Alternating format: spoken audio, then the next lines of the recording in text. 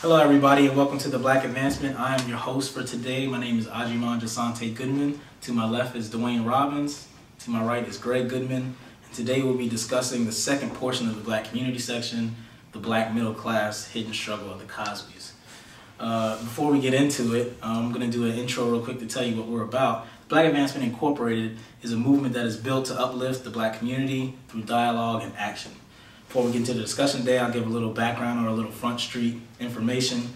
Basically, the Black middle class is has one foot in one world and one foot in the other, at least speaking generally, where they have a situation where they may be involved in a mostly white environment, and yet being the only Black person there, they don't fit in that world, and yet maybe if they know people from the other side of town, so to speak, they don't really fit into that world either. So we're going to get into that and see if some way, somehow, this affects or helps the destruction of the Black community. So question number one about this discussion is this discussion outdated? And I'll start with Dwayne Robbins. I mean, I guess that's, I don't really know how to take that question, outdated. I mean, I think I would consider my family and all of our families part of the Black middle class. So what you're saying is we're going out of style or whatever? I don't know. I don't think that's... more so, I guess by asking that question, I mean, like, is that question even something that can be posed as a topic of separation, I guess, between Black people?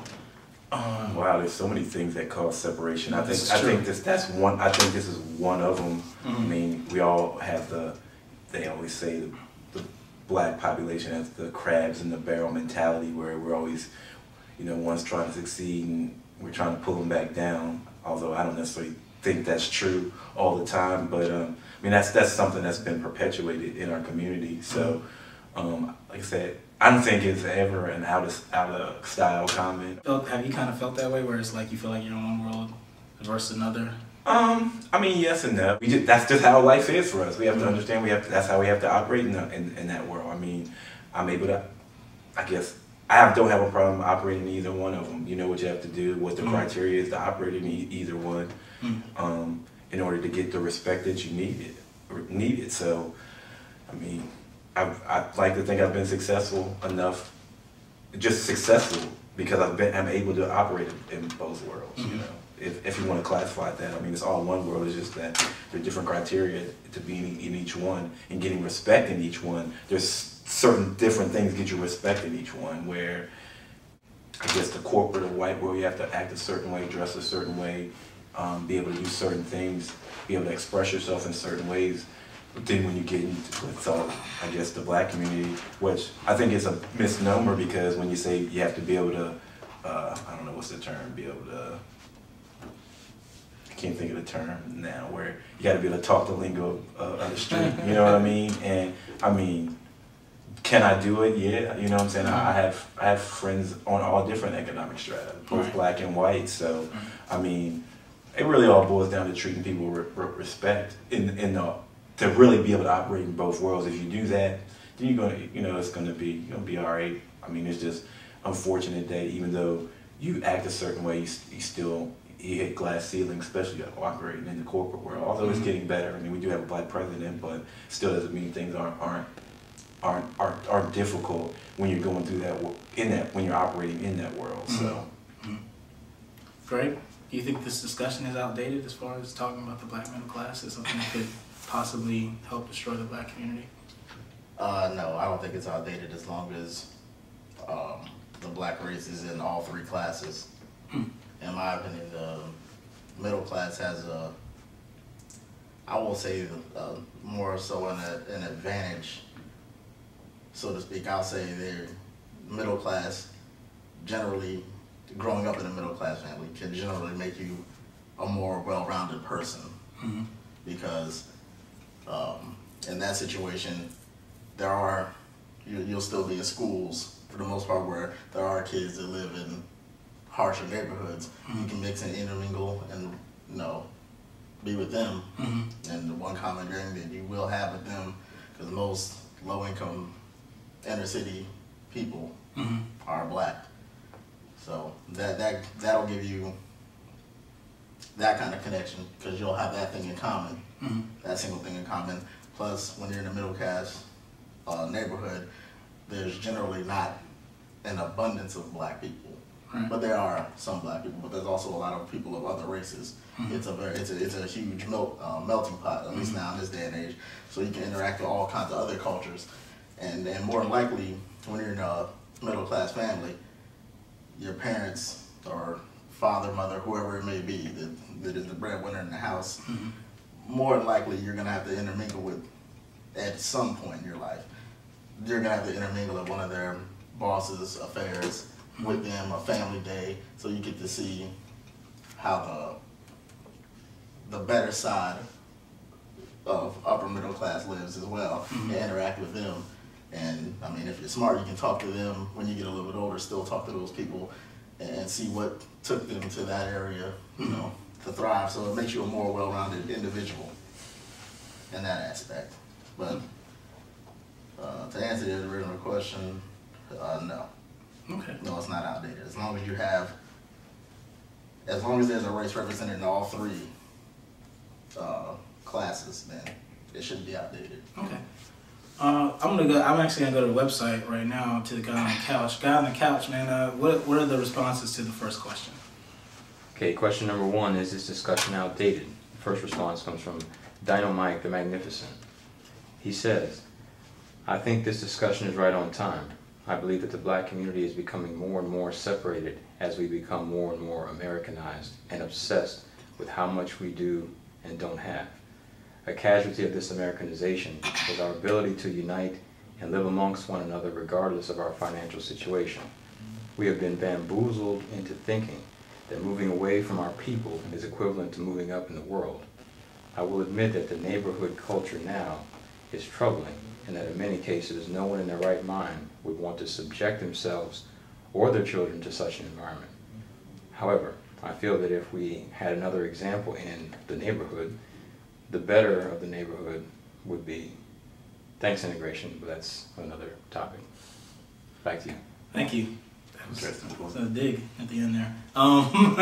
As far as he's concerned, let's talk about that part of it. Like as far as the idea of the black middle class, I guess moving out of the quote unquote black community, so to speak. Like I guess from the standpoint of an inner city type of thing, it's just using generalities, I guess, in that way, saying that most black people are from the inner city type of thing. I mean, I can't comment on generalities. I can go and comment on how my life is lived. You know, Go on.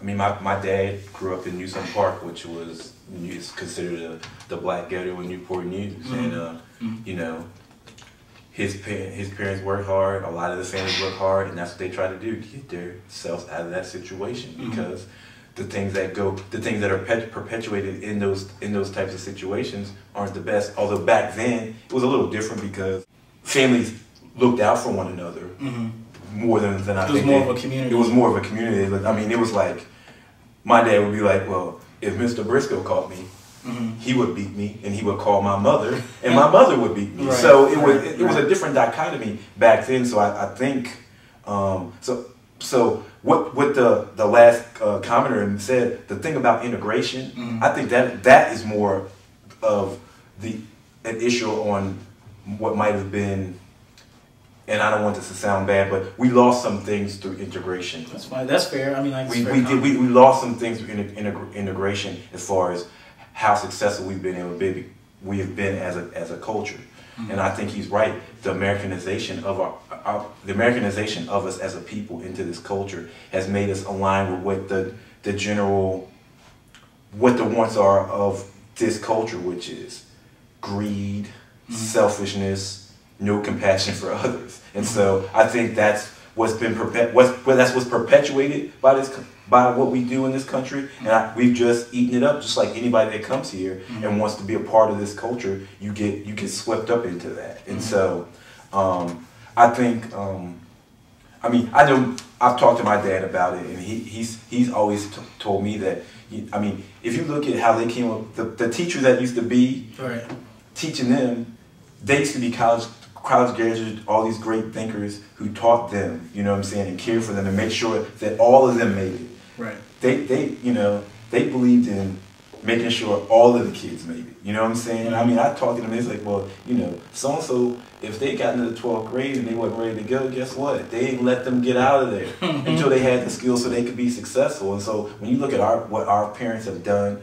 in their careers and the things that the contributions they've made to the local, just to society in general, it comes from that. You know, so much was put into them to make sure that they had the skills to be able to be successful. And I think through integration, some of that gets lost because we have people that don't look like us that are teaching us, and it's obviously they don't care about us, because you can tell by the disparity of how we pass when you have standardized state tests and how we pass at such a lower rate than the rest of the white population. And if everything's supposed to be equal, we're supposed to treat each other equal, there shouldn't be a disparity, but there is. Is that, I'm gonna come back, I'll come back to that in a second. I'll give Greg an opportunity to jump in on this topic as far as like this part goes. Like as far as like, not so much you can get into the integration part as well, but more so like what he was saying as far as like the Americanization of it and how people are moving outside of the quote unquote black community portion itself and moving to the suburbs or something like that. Well, I mean, either, how do I word this? It can uplift and harm at the same time, so to speak.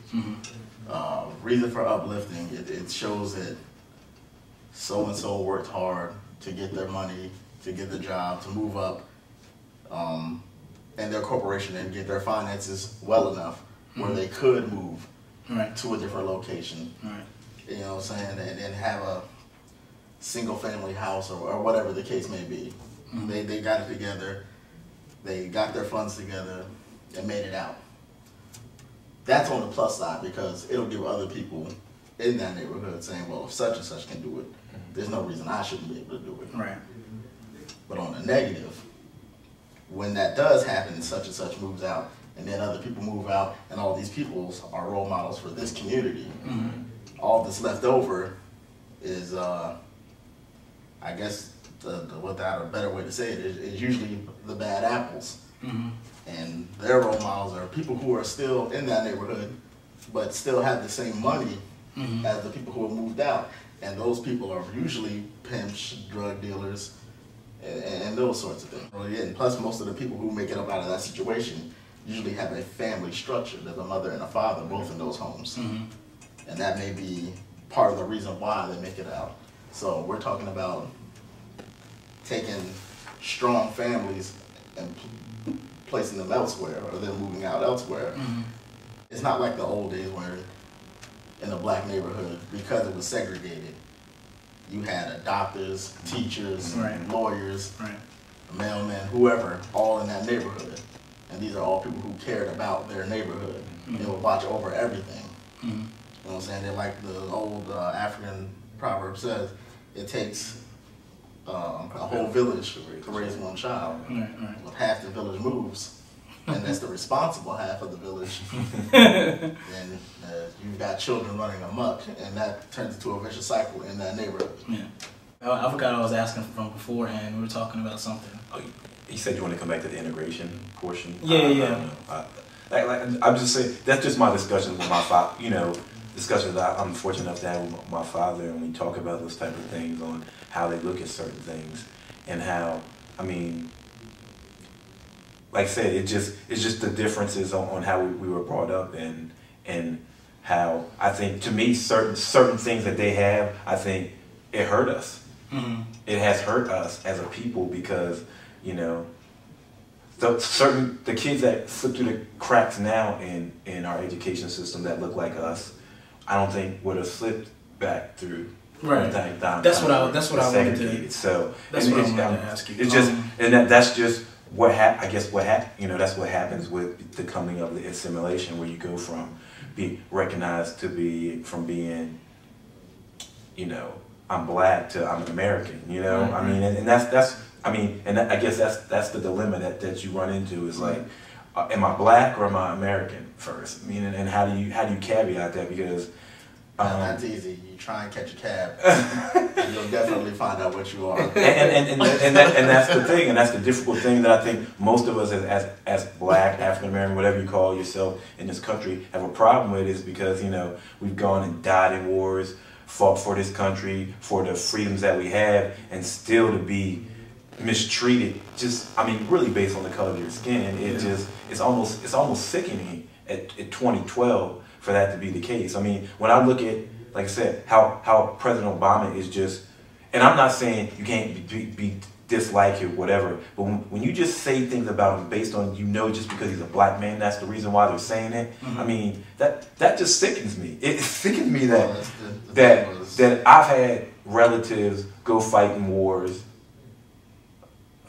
go back many tours, you know, to do that and then to still have that prevail in this country. Like somebody can look at me and say, we haven't given enough to this country, when I just saw a statement on CNN where it says the white population is 22 times wealthier than the black population in this country. And that's, I mean, to me that says it all right there. Yeah. It's like, I said, so how can a people who gave years and years of free service be that much below? I mean, we've given more to this country than that question right there, free service. Well, let me get back to like kind of more of the. Oh, I'm sorry. No. It's cool. It's cool because that's what the thing about the topics that we have. A lot of them interweave. You can't really talk about black middle class without talking about immigration. You know what I'm saying? Like you can't talk about that without gentrification as well. And like I've always said, until this country truly addresses what slavery did to the relationship between whites and blacks, until we truly address that, this country is never going to achieve the greatness that it can really achieve if it actually believes in what the forefathers wrote. And if the forefathers really meant for for everybody, but you got to wonder, because we've had to add amendments so even white women could vote, then us to vote. So you got to, I mean, that's just the limit that we deal with. Yeah, back to that one point, as far as, and this is I think where the question of this actually becomes a little bit more valid, as far as the black middle class. Like, when you think about the idea that the achievement gaps in school or the economy itself, how wide of a gap that is, does that go back to the idea of people moving out of the quote-unquote black communities into these other parts, you know, to where, you understand where I'm kind of going? I mean, with that? I guess you can, and yes and no, you could say that, because I mean, I think we've seen going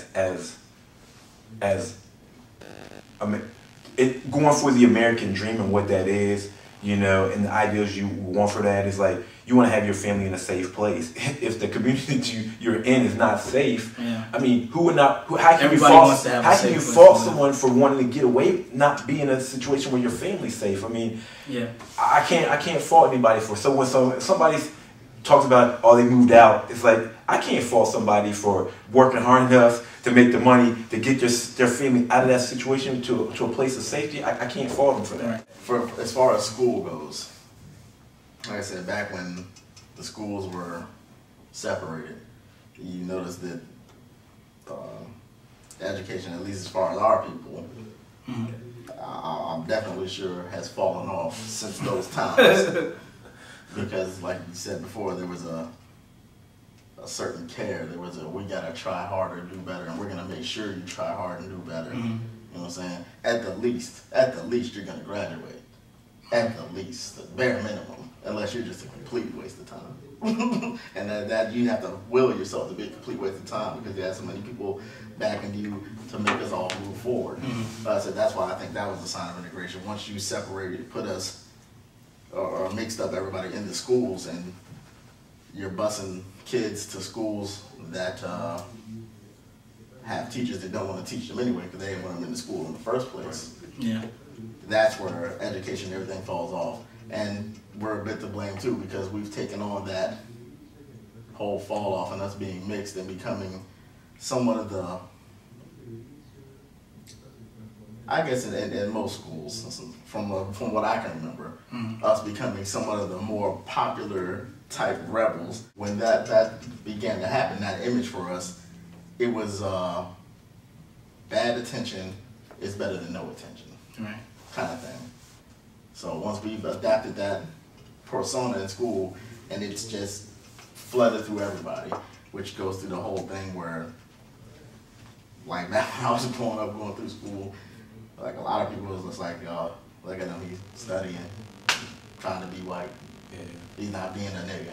He's not being one of us. And that's what that's turned to. So we've actually tricked ourselves into making these things happen. I'm actually glad you said that because that leads us right into our next section. But before I get into our next section, I'm going to do a plug for the website, which is www.blackadvancement.com. If you don't feel like you know enough about a topic to speak on it, go to our research section, and you can find some. We put articles and stuff there, not slanting one way or another. It's just to better inform you so that you can answer questions better. Also, I'm going to slug our book of the month. Our BA book of the month is Ralph Ellison's Invisible Man, which fits, I think, perfectly into this topic. If you haven't read it, it's an American classic. You should read it. With that said, we'll be right back after this.